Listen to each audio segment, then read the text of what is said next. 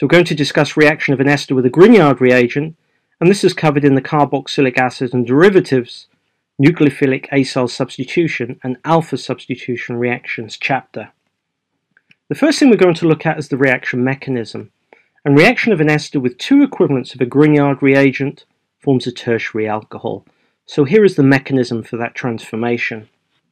In the first step, we will react one equivalent of our Grignard reagent with the ester. The Grignard is the nucleophile. The nucleophilic site is this carbon-magnesium bond. So we're going to take the electrons from the center of this bond, donate them towards the electropositive carbon in the carbonyl, pushing them onto the electronegative oxygen atom. And we form this unstable alkoxide ion intermediate. This alkoxide ion intermediate then breaks down with expulsion of RO- as a leaving group, and we form a ketone.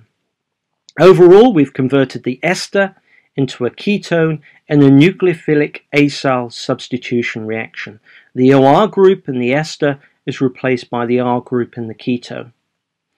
Now, it's important to recognize that the ketone cannot be isolated. The ketone is actually more reactive to the Grignard than the ester is. This carbon here in the carbonyl is more electropositive or electrophilic than this carbon here. So as soon as the ketone is formed, it reacts with another molecule of the Grignard reagent, which acts as a nucleophile. It attacks the delta plus carbon, pushing the electrons onto the electronegative oxygen, and we form this second tetrahedral alkoxide ion. In the final step, on workup, we protonate the oxygen and we form a tertiary alcohol. The conversion of the ketone through to the tertiary alcohol is a nucleophilic addition reaction. So in summary, overall we've converted the ester into a tertiary alcohol using two equivalents of the Grignard. In the first reaction, with the first equivalent of Grignard, we form a ketone and a nucleophilic acyl substitution. In the second reaction, with a second equivalent of the Grignard, we form the tertiary alcohol and a nucleophilic addition. So let's now have a look at a couple of examples, and we're going to look here at chemoselective addition reactions. And the first example looks at the reaction of a Grignard with a 7-keto ester. So here is my starting material, and as you can see, we have an ester functional group and a ketone functional group, and these two functional groups are separated by 5 carbons. And on reaction with one equivalent of a Grignard reagent, you'll see that it's the ketone that reacts selectively with the Grignard reagent to form this tertiary alcohol.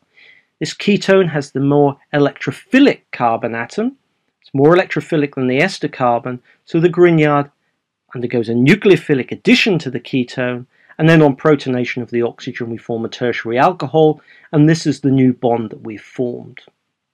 Let's now compare that reaction with the reaction of a Grignard with a 4-keto ester.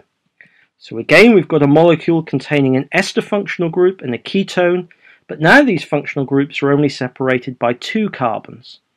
Similarly, if we react with one equivalent of a Grignard followed by acid, what you'll see is that we get 2 products formed from this reaction. We don't get the same situation as we found earlier on. With a 4-keto ester, we get a lactone being formed together with methanol. So it's interesting to see why, when we move the ester and the ketone groups closer together, we get different reaction products. So let's now have a look at the mechanism for formation of that lactone, that 5-membered cyclic ester. And here it is. As we would expect, in the first step, the Grignard reagent acts as a nucleophile and it selectively attacks the ketone carbonyl and a nucleophilic addition. This forms this alkoxide ion here, which is now close enough in proximity to attack the carbonyl group of the ester. So we get a nucleophilic attack to the carbonyl to form this unstable alkoxide ion. We've formed the 5-membered ring in a cyclization reaction, and we've got this unstable alkoxide ion which now breaks down with release of the methoxide ion to form the 5-membered cyclic ester ring, or lactone. On protonation, we protonate the methoxide ion to form methanol as a second product from that reaction.